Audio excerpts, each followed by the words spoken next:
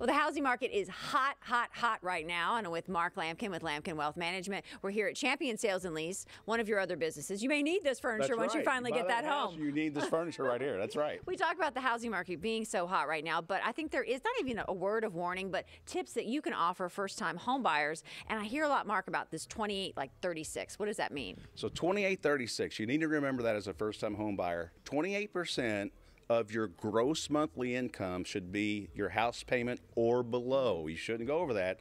And 36%, that mortgage balance should not be more than 36% more than your total debt. So the first thing about buying a home is understanding what you can afford. And trust me, these last 7 weeks, Claudia, these mortgage rates have went from about 3.5 to 5.5. Yeah. I've never seen that in 32 years, never. So make sure you go back and redo that calculation if you did it a month ago, because if you've not closed on something, you might be priced out of that price range. And you don't want that shock when that first payment comes in. You're like, right. This is not what I banked on. Or if you have an adjustable mortgage, these things can be popped up. Right, definitely. Well, let's talk about closing costs and the number of programs that are out there to help with closing costs. Yeah, you know, I was looking at that this morning. The state of Kentucky has about 6 different programs that can help with closing costs and down payments and certain mortgages that have very low rates. So make sure you check on that. City of Louisville also has a couple as well. The average closing cost out there should be about $3,500. And if it's much higher than that, or even at that, make lenders compete. Don't just go to one lender and take that as the gospel, because they are on commission and they need to sell you that higher rate to get paid more. And I'm not saying every lender is bad or every lender is good, but make them compete. I think getting different advice from people is always good. Roughly 5% right now is the rate that you're going to get. There's a lot of lenders out there at 5.5%.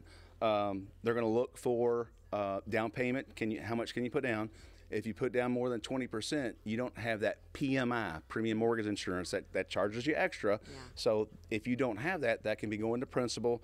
So just take your time right now. There's 15, 20 different bids on a cute little house right now. I was going to say, I feel like patience is the name of the game. I think people hear about the market and they get nervous and I got to hurry and get in there and get it. That's right. Yeah. And I mean, I'm hearing my son-in-law and daughter just sold a house.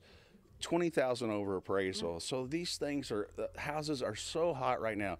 200 more houses went on the market last month than the month before, and that's because rates went up. So take your time. This is going to slow down a little bit. Don't get into a bidding war. I mean, if you love the house, fine. But I'm telling you, these prices are going to be coming back down. Right. So make sure you take your time, be patient, get a good rate. Look at all that's out there, get the best rate you can. Find the best programs too. You got it. That's absolutely. There's a ton out there. And if they need more or you just have a question, go to my website and email me.